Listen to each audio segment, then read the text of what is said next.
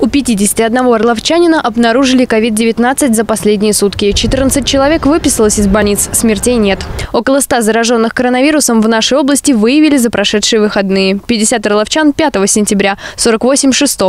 35 человек выписалось из медучреждений в минувшую субботу, 15 – в воскресенье. 6 сентября погиб 1 человек.